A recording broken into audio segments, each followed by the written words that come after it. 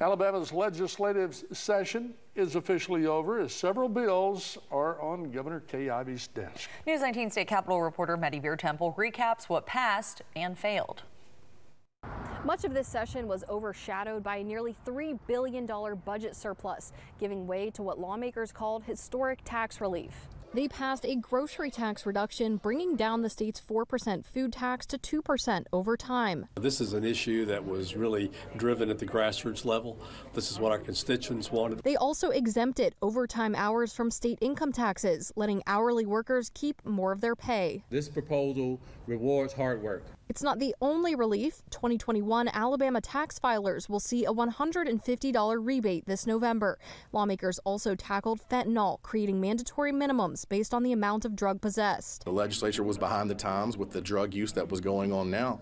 We just caught up to date with the dealers and what they're using.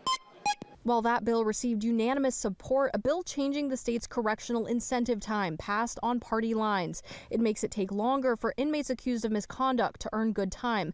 Republicans pushed it as a public safety measure. It's time that Alabama's good time laws are strengthened and that bad people stay behind bars. But Democrats warn it will worsen prison overcrowding. Can you imagine a facility overcrowded, no resources, no rehabilitation? Everything you've done is ignored by the parole board and you have no hope. Many of the more controversial bills, though, failed. That includes the What is a Woman Act, putting definitions of male and female in state law, as well as a ban on drag shows where minors are present.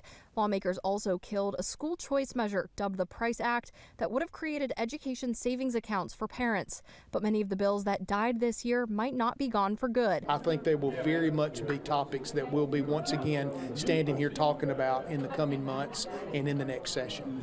Now, another bill that did not pass would have required students to attend kindergarten. That was something the governor called for in her State of the State address. Reporting in Montgomery, Maddie Beer-Temple, News 19.